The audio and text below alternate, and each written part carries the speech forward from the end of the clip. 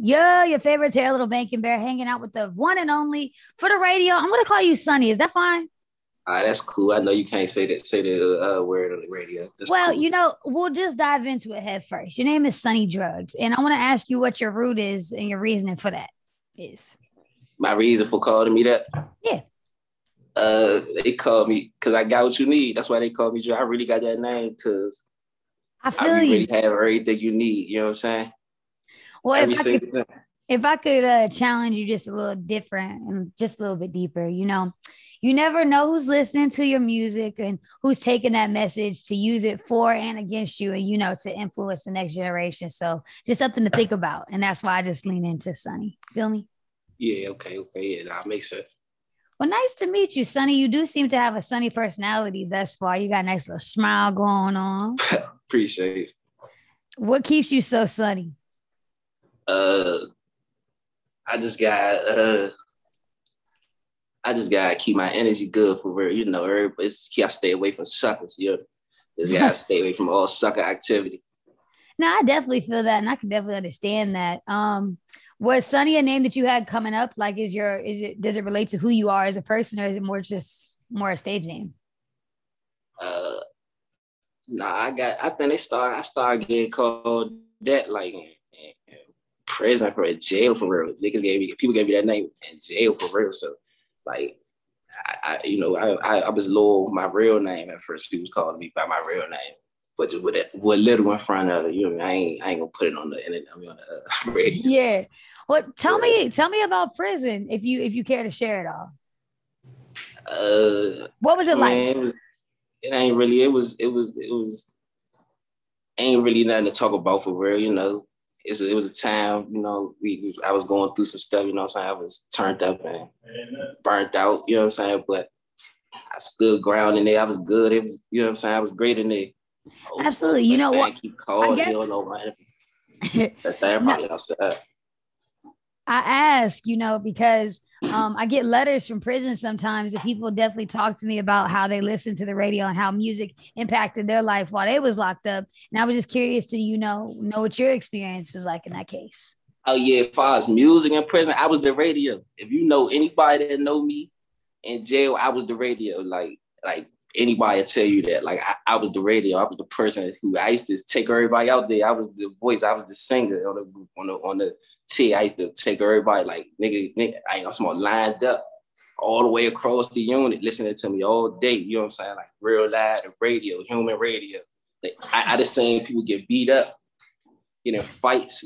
About behind me rapping. Like no cap. I was up the road and a nigga had said something while I was rapping, and the other dude couldn't hear me, and he got mad. He said something to him. They had words of names, and when they left out the cell, they fought. You hear me? Over that. They fought rapping. Trying to hear your song. Yeah, they love me. They used to love me in the prison. I ain't gonna lie. I was real loud. Like they used to call me Lil Rich Homie. Lil Rich Homie Quan. Lil Rich Homie Quan. That's quite the title. Well, I mean, that's kind of really powerful, just to know that your voice really has that impact and that reach. Now that you're home, how do you intend to use that for good and for different? And how do you intend also to give back to those people that are still behind those walls? I'm doing a lot of stuff. Like you see, I got the vocal water shirt on. So like I'm just doing stuff way different. Like we got a Black-owned water company that we got going on. My parents got a business I helped them out with called Fragrance of Life. You know what I'm saying? I'm just doing the racket stuff. I'm everywhere. You know what I'm saying? I don't really, I tell my younger homies and stuff like, you know what I'm saying? I try to tighten them up on certain things because I know how it be when you're younger and like just lit. You want to be part of everything. So, I talk to people and I try to show them it's different stuff you can do. Like you see, I'm representing my, you know what I'm saying? I'm always out here being vocal. I'm out here selling water every day. I wish we could have came. I was trying to bring y'all some water, man. Y'all love it. Festan outside, he keep calling. Tell he be outside. He texting city outside. Focus. We on the radio with it. But as far as like, just keeping focus, what keeps you humble and what keeps you motivated? Things that keep me focused and keep me humble and motivated. is money. I ain't gonna lie. And the people, like, I ain't gonna lie, I love getting money. So, like, it's different now. So now I done made a lot of money now in my life now. So that's the only thing I think about now is just getting money every day. Just think about getting money. The music, I be bluffing for real because I was been supposed to start rapping. Everybody that know me from prison been on my line about it. So like now I feel like I can do it now though because I it was just like it costs money to go to the studio, costs money to shoot videos, costs money to do everything. Now I got money to do it, so I'm pushing it. So you know what I'm saying, I'm a little more motivated and I'm getting a little buzz. People, I go everywhere, I go through the city, everybody, yeah, bro, I hear you, I see you. You know what I'm saying? So that motivated me a lot too. I love those things. I think the people definitely motivate me too. But in your case, you definitely had a strong following of people that called night for night and really delivered for you and really showed out for you. So what was it like hearing yourself on the radio and hearing those wins come in? Yeah, nah, that was beautiful right there, man. I shout out my people, my folks, all the people out there that real showed all love, man. Y'all did that, man. I ain't gonna lie. I ain't gonna lie. That was beautiful right there. It was even more beautiful. I was out LA when I won the last day. I won. I was out LA, and I was out LA with my homies out LA, and they was even calling. They was calling from LA. You know what I'm saying? All the way. We was tuned in on the website. You know what I'm saying? Man, they was calling from LA and all that. So that was even beautiful. My man got through on LA. Nah, I love that for them. And I love that for you. You know, what advice would you offer to an artist that may not have that kind of support or might be struggling for that support or just feeling like they don't have the support that they need to take them to the next level?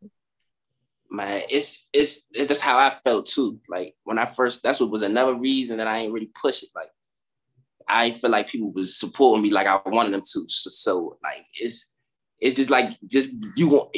I feel like I performed at Bliss. All my people saying that I was serious. You know what I'm saying? So it's like just you gotta show your people that you serious. When they see that you ain't playing, like they see you really serious about what you trying to do. Because that Bliss performance cost me a lot of money. Oh, so, I definitely see. I've seen a couple of them Bliss performances, and there's a lot of talent on that stage. But there's some bullshit up there too.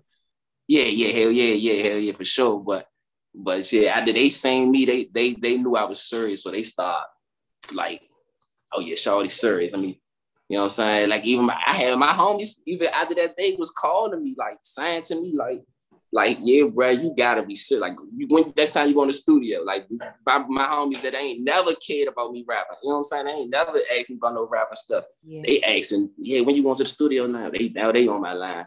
You know what I'm saying? So. Yeah, just keep pushing, man. And they gonna see it. When they see that you serious, they gonna be on your line. They gonna start messing with you, man. I'm picking up what you putting down. I feel you.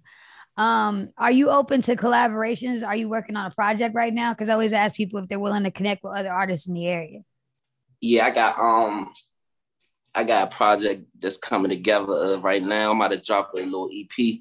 And then me and my little homie Yodi, we got a tape called Stephen Clay coming out, but we both want to drop EPs first, like pre-game joints before Stephen Clay come out. But yeah, I got a lot of stuff I'm working on. I got 100 songs though, so it's like I'm ready for real. I'm just about to start pushing it. I ain't really got no features with no local artists yet, for real, other than O-Dog. Then you dying, nigga.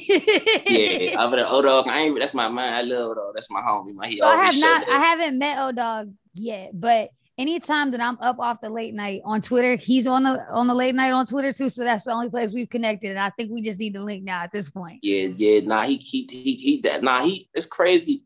That's crazy. Nah, you got hard at O-Dog. I don't know why he ain't got no interview with his man yet. We working on it. But see, let this be a stamp. Now he gonna see this and he gonna be like, Becca, you gotta give me that.